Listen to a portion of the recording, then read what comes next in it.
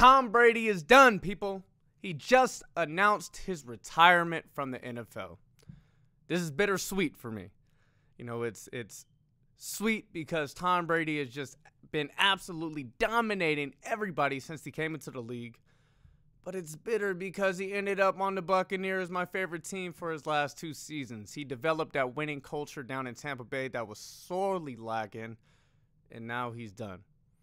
Tom Brady, man, the greatest quarterback of all time. 7 Super Bowls. He went to 10. This dude was absolutely unstoppable for so long. He won as many Super Bowls in his 40s as Peyton Manning did his entire career. He's the modern-day Wilt Chamberlain. This dude has broken all the records. In his last season at 44 years old, he led the league in yards, passing attempts, and touchdowns. Absolutely remarkable career, and another a person that we're never, ever going to see again. Nobody is going to be able to come into the NFL and replicate what Tom Brady did. For countless years, he took pay cuts to ensure that his team was competing every year, making sure that he was able to sign guys on the offensive line and on the defense.